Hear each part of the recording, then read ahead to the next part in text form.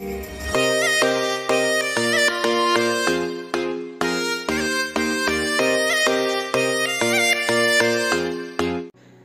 all the viewers, welcome to my YouTube channel Real Zenith. It's me Ganesh Thami. I'm back with the next video for class 10 compulsory English.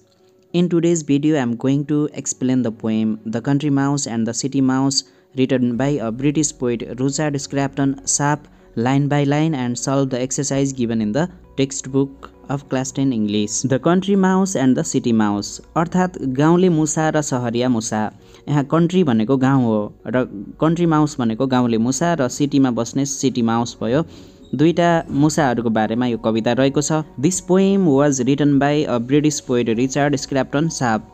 बेलायती कवि Richard स्क्रैप्टन शार्पद्वारा लिखित यो कविता हो र यसलाई हामी fable पनि भन्न सक्छौं। फेबल भनेको जसमा जनावरहरू पात्रहरू हुन्छन् त्यस्तो खालको कथा र यसले नैतिकताको पाठ केही न केही सन्देश दिन्छ भने त्यसलाई फेबल भनिन्छ। यसमा पनि मुसाहरू पात्र भएको हुँदा यसलाई फेबल भन्न सक्छौं। यो कथाको विभिन्न संस्करणहरू, यही कथालाई फरक फरक तरिकाले विभिन्न राइटरहरूले, कविहरूले लेखेका छन्। All together there are 40 lines divided into 10 क्वाड्रेन्ट्स। यसमा जम्मा 40 वटा लाइन छन् र 10 वटा स्ट्यान्जामा बाँडिएको छ र एउटा स्ट्यान्जामा 4 वटा लाइन छन्। 4 वटा लाइन भएको एउटा स्ट्यान्जालाई हामी क्वाड्रेन्ट भनेर भन्छौं। त्यसैले 10 वटा क्वाड्रेन्ट छन्। 10 × 4 गरेर 40 वटा लाइन भयो र यसमा राइमिङ स्किम चाहिँ एएबीबी छ। पहिलो लाइनको लय दोस्रो लाइनसँग मिलिरहेको छ भने तेस्रो लाइनको लय चौथो लाइनसँग मिलिरहेको छ प्रत्येक स्ट्यान्जामा। र main idea of this poem के हो त भने this poem contrast the life style of a country mouse and a city mouse.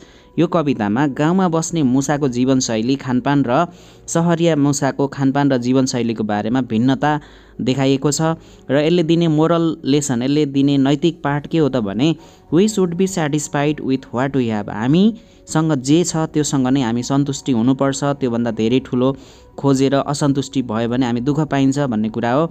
We should respect others choice in our life. हामीले अरूको रोजाइ, अरूले के चाहन्छ त्यसलाई हामीले सम्मान गर्नुपर्छ। अरूको सोचाइलाई हामीले अपमान गर्नु हुँदैन। आफूलाई जे ठिक लाग्छ अरूलाई पनि त्यही लाग्नुपर्छ भन्ने चाहिँ हुँदैन। अब म यसलाई लाइन बाई लाइन एक्सप्लेन गर्न गइरहेको छु। स्ट्यान्जा 1। इन अ स्नग लिटल कर्ट lived a fat little mouse. एउटा सानो आरामदायी खाटमा एउटी सानी मोटी मुसी बस्थे। यहाँ स्नगको अर्थ हुन्छ कम्फर्टेबल, आरामदायी। कर्ट भनेको क्याम्पमा युज गर्ने खाट, जसलाई बोक्न सजिलै सकिन्छ त्यस्तो खालको खाट। त्यो खाटमा, त्यो गाउँमा एउटी मोटी मुसी बस्थे। हु enjoyed अनमोलेस्टेड the range of the house. अनि त्यो मुसीले ताजा नबिग्रेका घरका विविध खालका खानाहरू खान्थे। With plain food content C would breakfast on चिज। ऊ गाउँको सादा खानादेखि निकै नै सन्तुष्ट थिए र बिहानको खाजाको रूपमा उसले चिज खान्थे। C डाइन्ड upon bacon and सप्ड on ग्रेपिज। उसले पोलेर नुनमा मिसाइएको सुँगुरको मासु र केराउको दाना खान्थे। यहाँ बेकन भनेको सुँगुरको पेटको बाक्लो मासु जसलाई आगोमा सेकाएर नुन लगाएको छ त्यसलाई भनिन्छ। त्यस्तो खालको खाना उसले खान्थे गाउँमा। स्ट्यान्जा 2। A friend from the town to the cottage did stray. एक दिन उनको झुपडीमा सहरबाट उनको साथी भौतारिँदै बिना उद्देश्य आयो। And he said he was com a short visit to pay. उसले आफू छोटो भ्रमणको लागि गाउँमा आएको बतायो। So the mouse spread her table as gay as you please. गाउँकी मुसीले पाहुनाको स्वागत गर्न खुसी हुँदै टेबल फैलाएर खानेकुराहरू राखी। And broad the nice bacon and charming ग्रेपिज। उसले बङ्गुरको पोलेको मासु र केराउका दाना ल्याएर उक्त टेबलमा राखेर पस्की। Now स्ट्यान्जा 3। The visitor फ्राउन्ड and Hee thought to be विट्टी। आगन्तुक सहरिया मुसाले आफूलाई बुद्धिमान ठान्दै उसले असन्तुष्टिका साथ अनुहार बिगार्यो। Cried Hee you must know I am come from the city. म सहरबाट आएको हुँ भन्ने कुरा तिमीलाई थाहा हुनुपर्छ भनेर उसले भन्यो। Where we all should be sucked at provisions like these for we never it bacon and horrid ग्रेपिज। यस्तो खाद्यान्न देख्दा त हामी सहरमा अचम्मित हुन्छौँ किनकि त्यहाँ हामी यस्तो बङ्गुरको मासु र खराब केराउ कहिल्यै पनि खाँदैनौँ भनेर त्यो सहरिया मुसाले भन्यो गाउँकी मुसीलाई। स्ट्यान्जा 4। To town come with me I will give you a treat. मसँगै सहर जाउँ, म तिमीलाई भोज खुवाउँछु भनेर सहरिया मुसाले भन्यो। Some excellent food must delightful to it.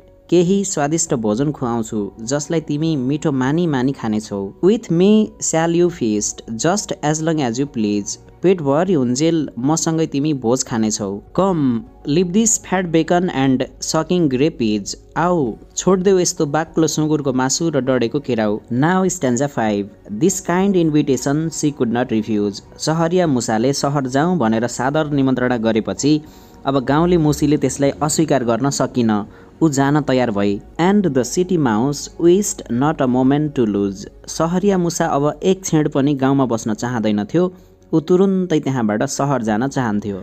रिलक्टन्ट C quoted the fields and the trees. इच्छा नहुँदा नहुँदै पनि गाउँले मुसी गाउँका खेतबारीहरू रुखहरू छोडेर ऊ सहरिया मुसासँग सहरतर्फ यात्रा गर्न थाली। The delicious fat bacon and charming ग्रेपिज। गाउँको त्यो मिठो सुँगुरको मासु र केराउको दाल खान छोडेर ऊ सहर गई। यो स्ट्यान्जासम्म आइपुग्दा सहरिया मुसाले गाउँले मुसीलाई गाउँको खाना मिठो नभएको सहरमा राम्रो हुन्छ भनेर उसलाई सहरको खाना चखाउँछु सहरको खाना खुवाउँछु भनेर उसले सहरमा इन्भाइट गरेको छ र अब उनीहरू सहर जाँदैछन्।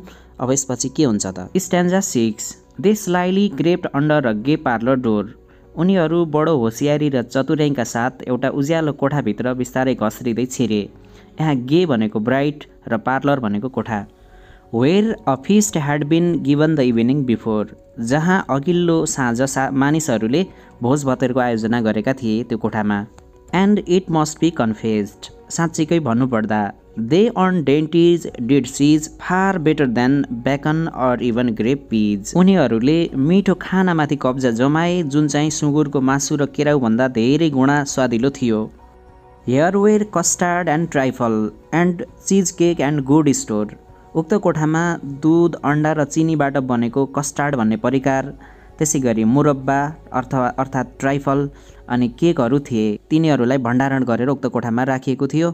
Nice sweet midst and जेलिज and 20 things more. मिठो मिठाई र जेली लगायत 20 भन्दा खानाका परिकारहरू त्यहाँ कोठामा राखिएका थिए। All that art had invented the palette to please except some fat bacon and smoking ग्रेपिज। उनीहरूले ती सबै परिकारहरूलाई मिठो मानी मानी खाए गाउँको सुँगुरको मासु र त्यो डढेको केराउ भन्दा।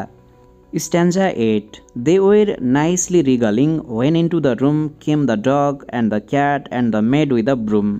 जब उनीहरू खानाका परिकारहरूले भरिएको कोठामा राज गरिरहेका थिए इन्टरटेन गरिरहेका थिए ठिक त्यही समयमा त्यहाँ एउटा कुकुर बिरालो र झाडु अर्थात् कुचो सहितको एउटी नोकर्नी केटीहरू आए।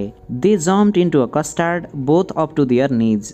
जब कुकुर बिरालो र नोकर्नी त्यो कोठामा आए अनि उनीहरूको भागाभाग भयो। त्यहाँबाट उनीहरू भाग्ने क्रममा त्यो कस्टार्ड भन्ने खानाको भाँडामा उनीहरूका दुवैका घुँडासम्म खुट्टा डुबे। निज भनेको घुँडा। The country mouse side for or bacon and पिज। गाउँले मुसीले लामो लामो सास फेर्दै भनी योभन्दा त बरु गाउँको सुँगुरको मासु र केराउको दाल नै ठिक थियो भनेर भनी। यो स्ट्यान्जासम्म आइपुग्दा गाउँले मुसी र सहरिया मुसा एउटा कोठामा जहाँ अघिल्लो दिन पार्टी आयोजना गरिएको थियो त्यो कोठामा गएर त्यहाँ चोरेर खानेकुराहरू खाइरहेका छन्। त्यही बेलामा त्यहाँ कुकुर बिरालो र एउटा नोकर केटी आउँछन् र उनीहरूलाई लखेट्न आउँछन्। त्यो बेला उनीहरूको भागाभाग हुन्छ। अब यसपछि के हुन्छ त अर्को स्ट्यान्जामा हेरौँ।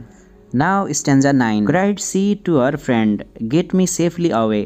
त्यो कोठामा कुकुर बिरालो र नोकर्नीले लखेटेपछि गाउँकी मुसी एकदमै डराउँछे। त्यसैले उसले आफ्नो साथीलाई जोरले भन्छे गेट मी सेफली अवे। मलाई यहाँबाट सुरक्षित तरिकाले लैजाऊ म खतरामा छु भनेर उसले भने। I can venture no लङ्गर in London to stay. म अब लन्डन सहरमा धेरै बस्ने साहस गर्न सक्दिनँ भनेर गाउँकी मुसीले सहरको मुसालाई भनी। For if often you receive इन्टरप्सन्स like these. यहाँ बारम्बार यस्तो डिस्टर्ब र बाधाहरू आइरहन्छन् खाने बेलामा भनेर उसले भनी। Give me my nice bacon and charming ग्रेपिज। बरु मलाई मेरै त्यो गाउँको सुँगुरको मासु र केराउको दाना खान देऊ म त्यहीँ जान्छु भनेर उसले भनी सहरको मुसालाई। स्ट्यान्जा 10 your living is स्प्लेन्डिड and gay to be sure. हो कुनै शङ्का नै छैन तिम्रो बसाइ यो सहरमा एकदम भव्य र सुखी छ। But the dread of disturbance you ever इन्ड्योर। तर तिमीले यस्तो डिस्टर्ब र खतराको सामना सधैँ गरिरहनुपर्छ यहाँ सहरमा ठिक छैन भन्ने खालको कुरा गाउँको मुसीले गरी। I test true delight in contentment and is and I fist on fat bacon and charming ग्रेपिज। मलाई त बरु मेरै गाउँको सुँगुरको मासु र खैरो केराउमा योभन्दा बढी खुसी र सन्तुष्टि मिल्छ उनले भनेर गाउँ जाने चाहना व्यक्त गरे। यसरी गाउँले मुसीले सहरमा खतराको सामना गरी ज्यान जोखिममा राखी मिठो मिठो खानाको पछि लाग्नुभन्दा त बरु गाउँमा जे जस्तो सादा खाना छ त्यसैमा रमाउने चाहना व्यक्त गरी ऊ गाउँ फर्किने निधो गरी। यसबाट हामी के सिक्न सक्छौँ भने यो पोइमबाट we should be satisfied with what we have. हामी जे छ आफूसँग त्यहीमा रमाउनुपर्छ, जे छ हामीसँग त्यसैमा सन्तुष्टि दिनुपर्छ र अरूको चोइसहरू अरूको रोजाइको चाहनाको हामीले सम्मान गर्नुपर्छ। We should respect others choices भन्ने कुरा हामी योबाट सिक्न सक्छौँ। अब यसको एक्सर्साइज